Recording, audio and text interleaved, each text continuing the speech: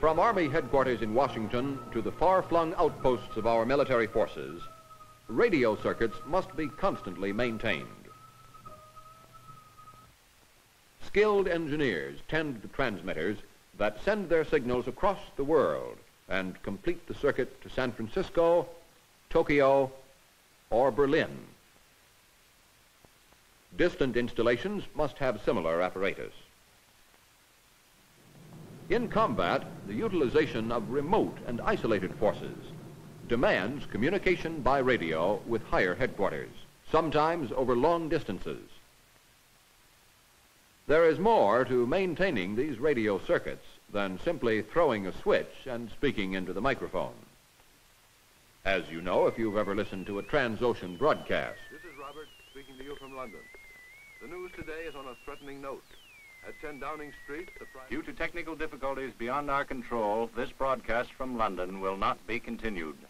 To overcome as much as possible these technical difficulties and to bring them under control, military and civilian scientists conducted extensive research. Army channels cannot be cut off as safely as a commercial broadcast. There is too much at stake. Marconi proved by a transatlantic test many years ago that long-distance communication was possible. Ever since that time, scientists have been trying to explain fully what happened so that communication can be made more reliable. What did they find? Let's begin with some fundamentals of radio transmission. When an electrical current alternating at radio frequency is fed into an antenna wire, an alternating magnetic field is set up about the wire.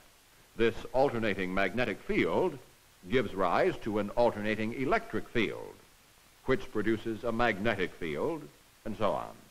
This wave of electromagnetic energy is radiated from a normal antenna at all angles and in all directions. The action can be generally compared to expanding ripples on the surface of water. The energy used to disturb the water's surface is propagated through the water by waves, causing the light ball to bob up and down. When the electromagnetic energy radiated from the antenna encounters a receiver aerial, an alternating electrical current is produced in the wire by the radio wave. Thus contact is made and signals can be received. This pretty picture of radio wave propagation is unfortunately complicated by various properties of the Earth mass and the atmosphere. It is further complicated because radio waves of different frequencies behave in different patterns. In general, radio waves are propagated as ground waves. That is, the wave tends to follow the surface of the Earth. Or as sky waves, which go off skyward. The ground wave, familiar to us as the one used by commercial broadcasting stations, diminishes in amplitude with distance. Its energy is also dissipated into the earth as heat. Pictured is the surface component of the ground wave. It is the method of propagation for low frequencies where the antenna is close to the ground in relation to wavelength. In very high or microwave frequencies, the waves are closer together. They move out from the antenna in straight lines and do not follow the curvature of the Earth to any great extent. We will consider only the portion of the waves which travels in the desired direction. When the antenna is high above the Earth in terms of wavelengths, the space wave component of the ground wave predominates over the surface wave. Radio waves from a transmitting aircraft reach a receiving aircraft by means of the space wave. The space wave has two components, the direct component and the ground reflected component. These two waves, upon reaching the aircraft, may add or cancel. Generally, we are concerned with that portion of the radiated wave that does not follow the Earth's surface but starts out skyward because of the particular properties of the antenna and of the Earth. Obviously, such waves would be of no use to us if they did not in some manner get back to Earth. Some of them do.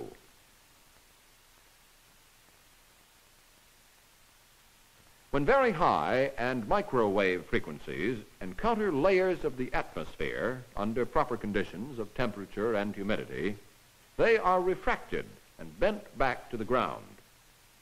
These waves may continue outward, confined between the Earth and the atmosphere layer whose abrupt change in conductive properties has refracted the wave. Sharp changes in either water content or temperature of the atmosphere are caused by weather conditions and are difficult to predict. Radio waves of a less high frequency also come back to the Earth. They are returned by the ionosphere. These waves may also continue onward, guided by the channel between the Earth and the ionosphere.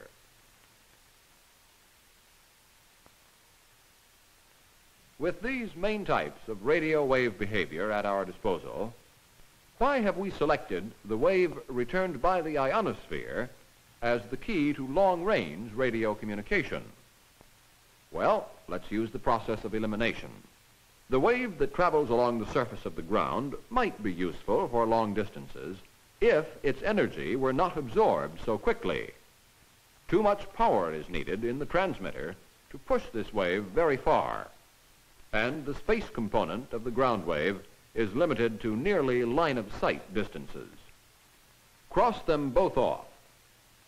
The wave that is refracted by atmosphere weather conditions might be useful for medium distances if these weather conditions were constant and predictable. They are not. Cross it off. We are left then only with the wave that is bent by the ionosphere. We'll have to use it. Although subject to changes, irregularities, and disturbances, the ionosphere is at least always there to some extent. It is more constant than the weather and absorbs less energy from the wave than the Earth. It is the best medium available for aiding the long-range propagation of radio waves. If that's the case, we'd better learn something about this ionosphere. We've been using the word. What is it? The sun gives off powerful ultraviolet rays. These rays penetrate the envelope of gaseous matter surrounding our Earth, called the atmosphere.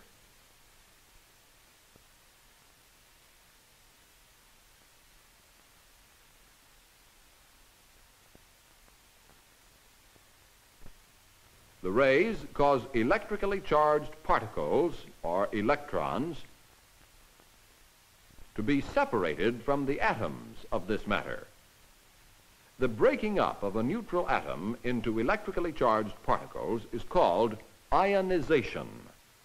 Each atom, upon losing an electron, assumes a positive charge.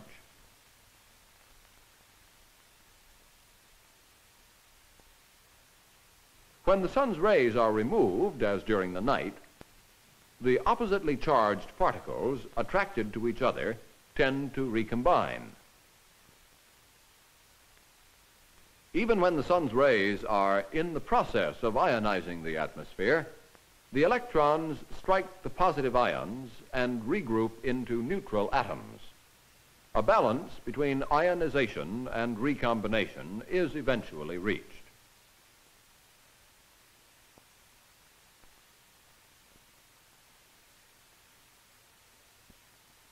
The balance is tipped in favor of the ionization activity of the sun in the upper atmosphere, where the rays are vigorous and the atmosphere atoms are more loosely packed, making recombination less apt to occur.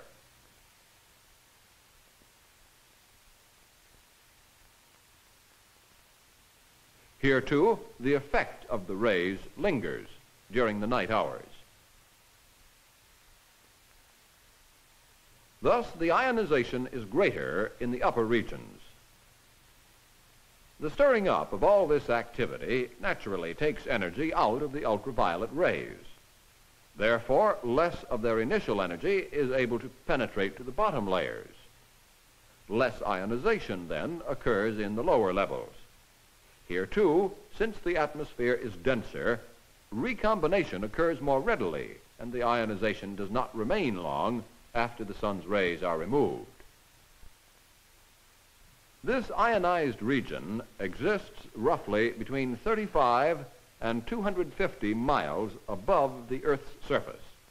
It is called the ionosphere. The ion density in the atmosphere does not increase uniformly with height.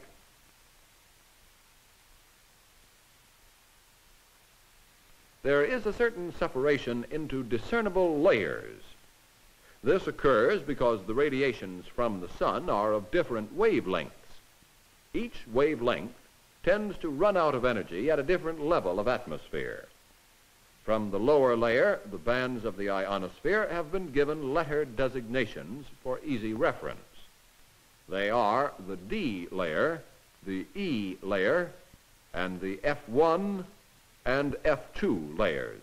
This is a simplified picture of the ionosphere. Now, how does it affect the travel of radio waves? The process is the same as that which bends the light rays emerging obliquely from water to air, making a stick placed in the water look bent. This is the phenomenon of refraction. The same thing happens when a radio wave travels at an angle between two mediums of different characteristics. When the wave front enters the ionosphere obliquely, the presence of free electrons increases its speed.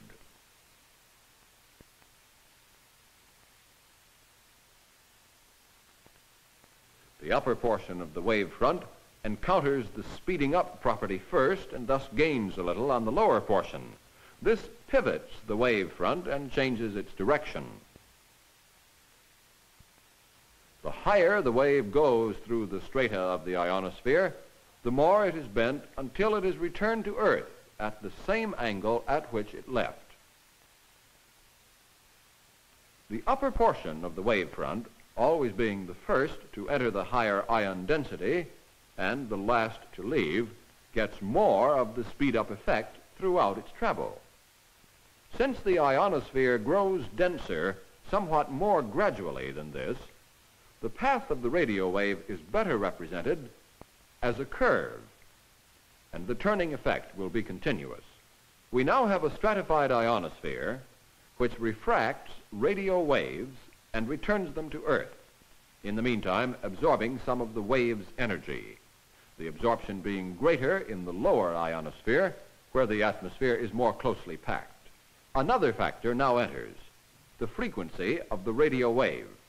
White light, or sunlight, as you know, is made up of all colors, each having a different wavelength or frequency. When white light is passed through a prism, its component wavelengths are refracted to different degrees, thus spreading out the light and separating it into the visible violet, blue, green, yellow, orange, and red colors. In the same way, a certain electron density in the ionosphere will refract a low-frequency radio wave more than it will a high-frequency wave. Therefore, a higher frequency wave, in order to be returned to Earth, must continue upward until it finds a layer of still higher electron density so that it will be given more pushes around toward the Earth.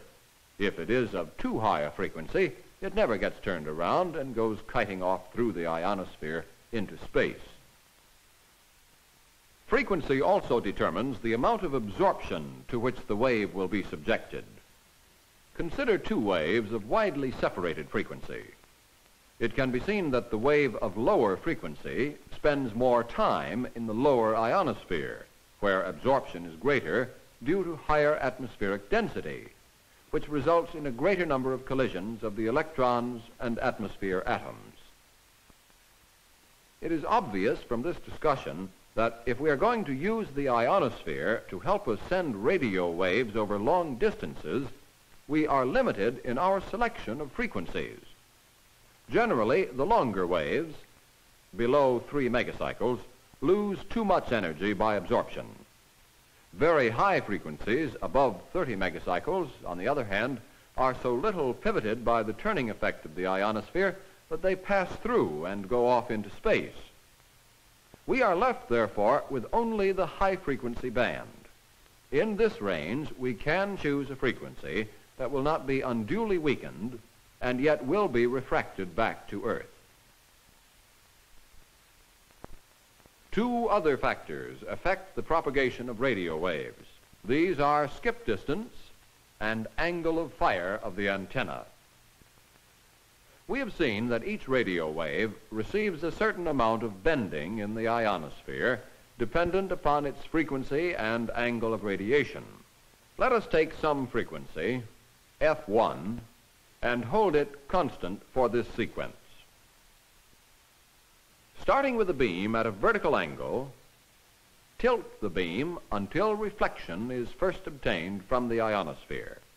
Let us label this angle as A. Now we have seen that for all angles greater than A, the wave of frequency F1 is lost by penetration, and at angle A, we have the first reflection. The point at which this wave returns to the Earth determines the skip distance for the frequency F1. No signals will be received at less than this distance for frequency F1. For all angles less than A, reflection takes place because less turning is required, and the distance between the transmitter and receiver increases as A decreases. Now, going back again to angle A, since this is the critical angle for frequency F1, then at this angle, all frequencies less than F1 will receive more bending, and the distance between the transmitter and receiver will decrease. Likewise, all frequencies higher than F1 will not be bent enough, and hence will be lost. Although we have talked of rays and beams and shown only segments of waves, we do not mean that all antennas radiate highly directive beams. Quite the opposite is usually the case, and we in our discussion have only indicated the effective usable portion of the wave. Waves are actually radiated from omnidirectional antennas in all directions. The radiations at very low angles are absorbed in the Earth, or lower ionosphere. The upper section, or high-angle radiation, leaves the ionosphere and is lost. This leaves only a small portion of the total radiated wave effective for long-range communication. Now, in review, what do we have? A stratified ionosphere. Electron density of the layers increasing with height. It refracts waves in the high-frequency band. The higher the frequency, the farther the wave goes up before coming down. If the frequency is too high, we lose the wave. The higher the frequency, the less the absorption.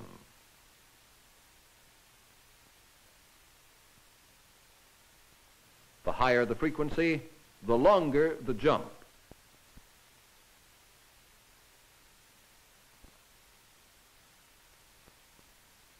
When we want to hit a receiving station a long distance away, we send out the highest frequency wave whose effective portion enters the ionosphere at the proper angle to be refracted back to the receiver and yet stay within the ionosphere.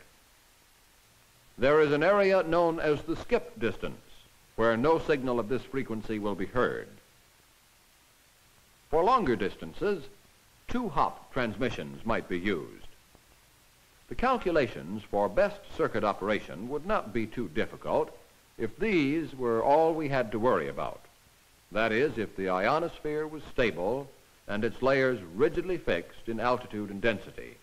Unhappily, this is not the case. Since the ionosphere exists because of the ultraviolet radiations from the sun, variations in these rays change the nature of the ionosphere. As night approaches and the sun's rays become weak and disappear, recombination of the electrons with oppositely charged particles takes place, at a much greater rate than does ionization. The D layer disappears, and oftentimes the E layer, and the F layers combine. Thus, the ionosphere varies from day to night.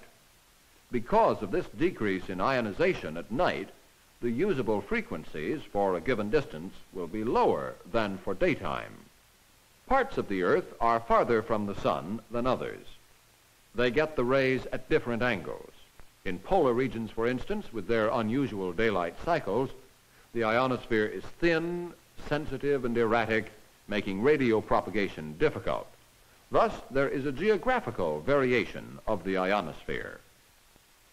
The Earth's North Pole tips toward the sun in the summer and away from the sun in the winter.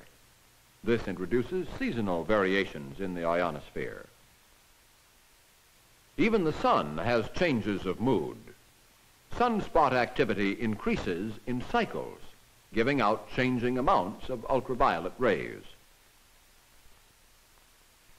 These cycles seem to vary over 11-year periods, as this graph of sunspot activity shows. Thus, the ionosphere must follow suit and change in an 11-year pattern. This is a slowly changing condition. What about sudden changes? The sun's face is not quiet. Sudden, gigantic eruptions send out abnormal flashes of ultraviolet radiation.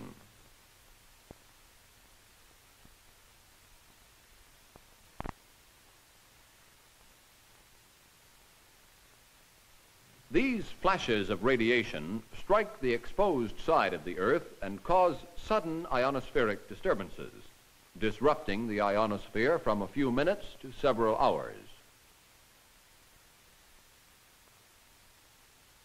These SIDs have a tendency to repeat at 27-day intervals, which is the time it takes the sun to rotate.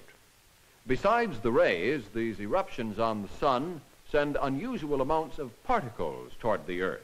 Arriving later than the rays, the particles enter the Earth's magnetic field, cluster about the polar regions, and disturb the Earth's magnetic field and the ionosphere, causing ionosphere storms lasting for hours or even days. The advent of the abnormal amount of particles from the sun expands the aurora from their usual polar locations to include even the temperate regions.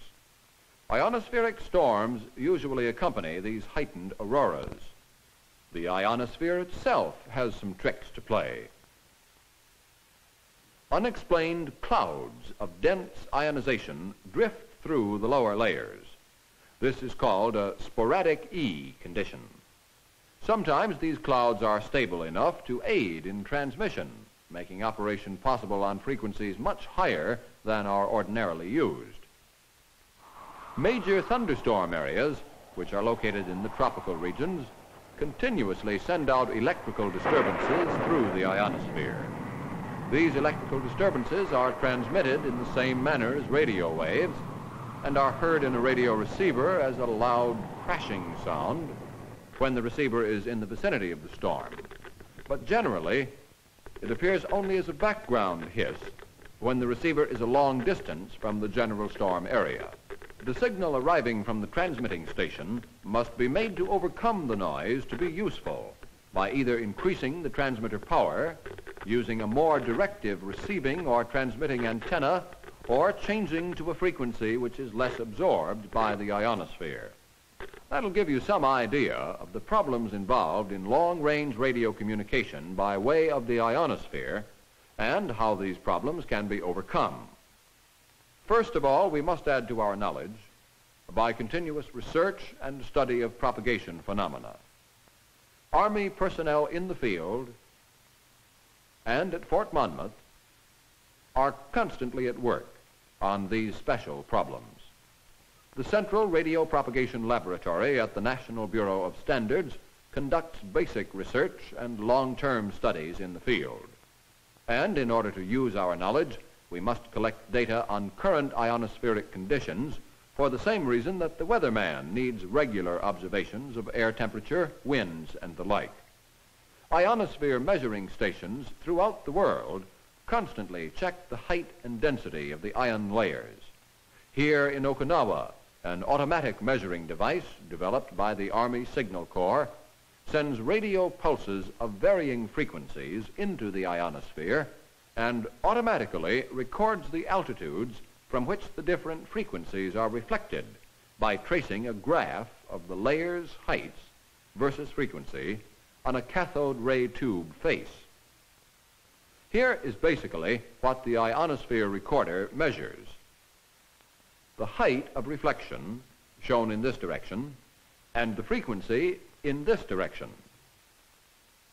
Waves of low frequency are returned at this altitude,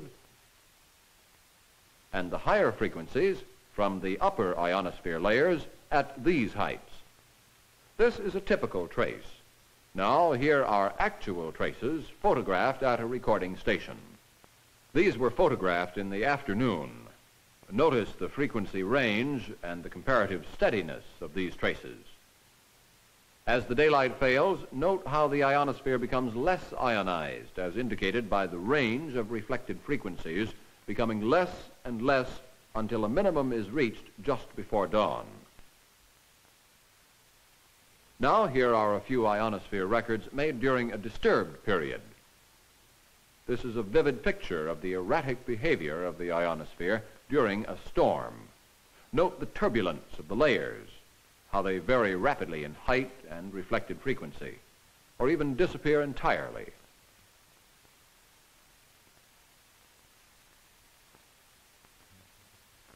From normal day records and other measurements, tables are produced which show the maximum usable frequency and optimum working frequency for known distances at any place in the world for any hour or season. The type of antenna can be determined, as well as the amount of power needed to maintain sufficient energy in the wave for good reception. Different signal intensities are necessary for CW, voice, or teletype service. By observing trends, predictions are published, giving expected noise levels, which may have to be overcome. Use of this data makes it possible for communications people to maintain long-range radio contact by way of the ionosphere most of the time. The Signal Corps Radio Propagation Section in Washington, D.C., together with its Baltimore Field Unit, stands ready to supplement these tables with advice and recommendations to field radio officers. Consulting services are available for the asking on all phases of communications problems. Radio waves are beamed skyward from Army antennas, carrying their vital messages to the distant points of the globe. Whether or not the message gets through may depend on how well you can handle the information published in propagation pamphlets and how well you understand those unseen and not always cooperative layers beyond the Earth that make up the ionosphere.